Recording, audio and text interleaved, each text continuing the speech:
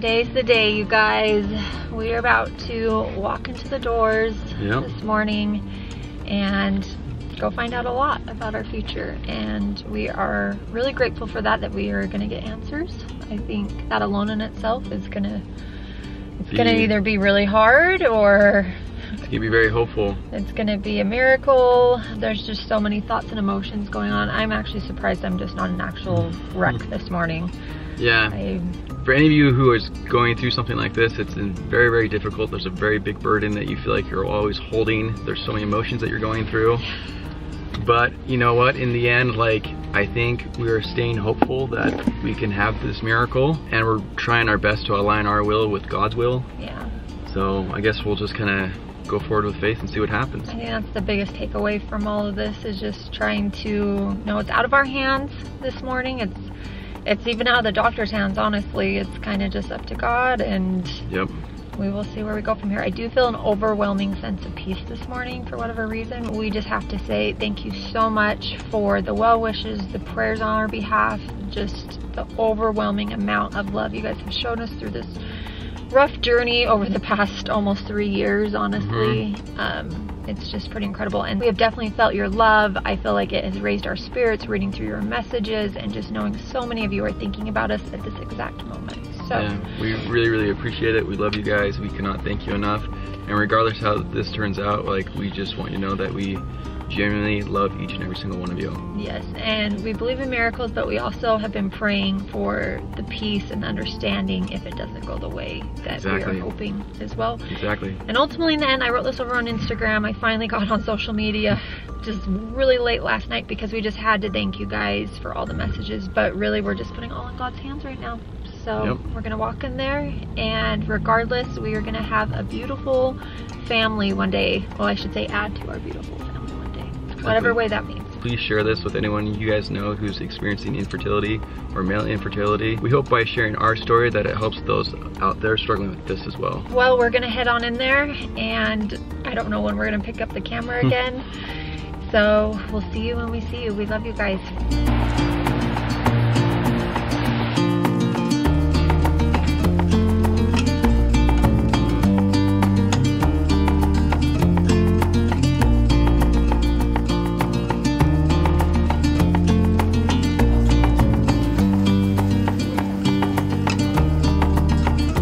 You guys, they just brought us back to this nice little private waiting room, which is awesome.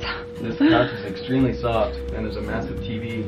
They got snacks. That's great. So look, there's 2 other monitors right here. I wonder what those are for. I wonder if you can see what's going on. I bet this is the waiting room for you. Oh my gosh, yeah. We're obviously very nervous and excited right now, but we're definitely very grateful to be here, to have this opportunity that medical advances can make this opportunity for us. So we're just gonna, even possible. So we're just gonna have faith, hope, and move forward, and just really, really grateful for this opportunity.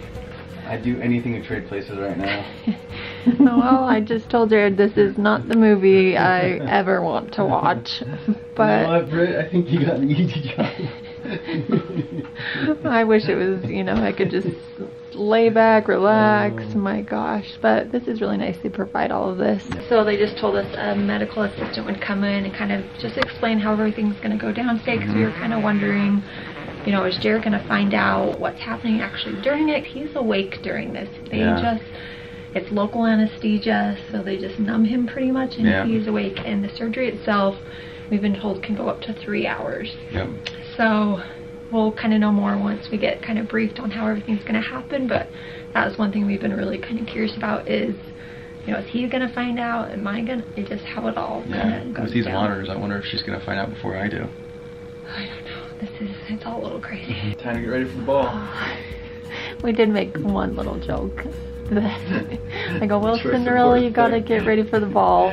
Bad choice of words, but you know what? You can have a little humor through all of this. We wouldn't be able to make it through. A laundry list of things to do post-op. Yes. Let's just say I'm excited but not looking forward to it. Yeah. This is how things are gonna kind of unfold. The surgery can go up to about 3 hours. I can go in there with Jared, kind of just sit by his head. They're gonna put on a movie for him. He's awake during the whole surgery. He is gonna have some pain medicine in him and then obviously be really numb. So I may go in, kind of just see how things go. Also, I can sit in here and they actually have a few TV monitors where you can actually see the microscope.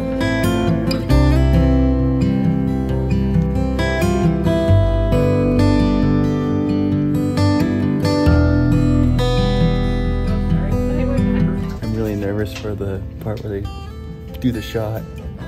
They said it's really hurtful.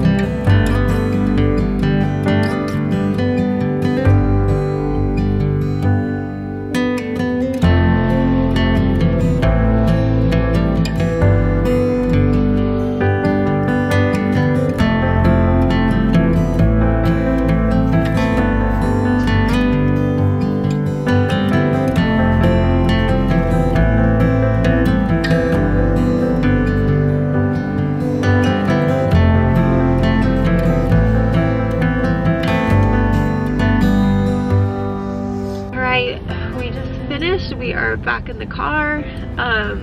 We do not know the results yet. So now that they've taken the sampling, they're going to look at it very thoroughly under a microscope, and they say that they would let us know in about 2 hours if they find anything. Yeah. They said that you want to have at least about 20 to 30 sperm, and so that's really what we're hoping for right now. Initially he did like a kind of like a quick search, he said, through about 100 slides. Said he didn't see anything. But he says that's expected. Yeah, with he says it happens about 90% of the time. genetic disorder. He says 9% of the time that's what you find. So yeah, so we're not giving up hope yet, you guys. No, not at all. Not yet, but it's he said they're going to look through about 10,000 slides very thoroughly. So. And the microscope, apparently what takes them a few hours would take another like facility without this type of microscope like days. Yeah. So it's pretty incredible. Yet again, we were in there talking with him, and he is the most incredible doctor. Oh, he is so kind, so nice, takes the time to just listen to you. Yes, he squeezes in, as you guys know, and I just told him thank you for not making us wait another, you know, few months for this. Like, it'd be excruciating. And one really cool thing, we didn't even know this, is they actually do all fertility work here at this clinic as a charity. So cost is very low. This is the only clinic in the US where they don't put you under anesthesia. It's local anesthesia.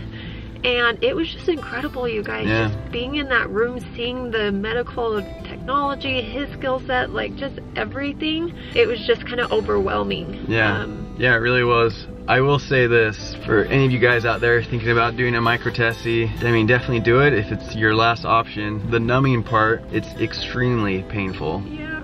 Like, extremely painful. Jared did so good, you guys. I was so proud of him. There were moments in there when we were all kind of laughing. There were moments, tears. There was just like a lot going on. They were awesome. They said, record whatever you want. They said people do it all the time. Yeah, it's good to document it. You know, even if this doesn't work out in our favor like we want, we do want to share it with all of you guys, especially those of you that are in the same situation, because we hope that your experience is, you know, positive and so you know what's kind of what's coming. Like we share our life, and the opportunity we have to share something like this that could help other people. I think we definitely want to do that. And I don't know if I've said this on camera, but Jared being open to sharing this very personal part of his life, I am so incredibly proud of him. We definitely talked about it, and you know, it's never something that I expected him to share anything. Same with me as we talked through my fertility things. But it's something that we definitely felt like we needed to, and we have this platform, and we want to. Awesome with that. Oh, thanks, baby. No, we really want to be able to share it to anyone out there that's going through this, because we know how you feel, and we've been through it. Especially one of the hardest things you've had to go through. Yeah, I almost kept it together, you guys. In there, I almost did. There were definitely times during the surgery that we both just were in tears and crying with each other. We were trying to be quiet because obviously, you know, there's other people in the room, but it was just an overwhelming feeling of love, especially for sweet Jared and in our future family. So we're gonna have a family, guys. However it turns out, we're gonna have a family, and we're definitely very excited and grateful for that, and we're very grateful for the modern medicine that there is out there today to be able to make this possible. And I didn't really see much from my side just because there's like a big blue curtain, so I couldn't really see much. They did give us an iPad where you could actually watch them perform the surgery, which was hard to watch at first, but then I actually did want to watch it just to see like what was going on and learn about it. And I think knowing what I know now, I'm grateful that I did watch. Yeah, I think we'll probably do another video just talking all about the actual surgery stuff, because it is incredible what they do. What they do. For any of you that are going through this and you need a microtese, we could not recommend this facility enough. Where we went, it's the Mel Infertility Clinic here in Orem, Utah, and like I said, just feel super, super grateful to have found this, to have everything fall into place. He was telling us that 92% of their clientele is from either out of state or out of the country. Yeah, which is phenomenal. So with that, you guys, I think we're gonna go ahead. We actually have to go get some pain meds for this guy. He said make sure not to miss that. Miss the window. They need to overlap a little just because it'll be really, really painful for him. So we're gonna go do that, and then we are gonna wait for that phone call, and we'll go from there.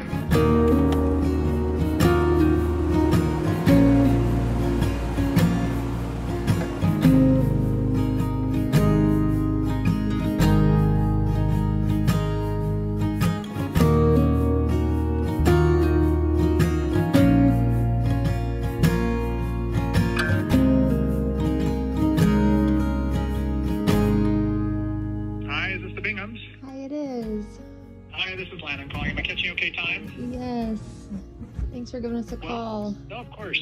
Unfortunately, I don't have good news for it. We had 5 different people look through, probably 30,000 to 40,000 screens, if not more. And we didn't see any sperm on any of them, any of the areas. We tried to be real thorough and look, even more than typical. Oh, that's really nice of you guys. Yeah, but just didn't see anything. So thank you so much. We really appreciate everything you guys did, and just thank you. no, of course. Okay, All have right. a good one. Have a good night. We'll see you.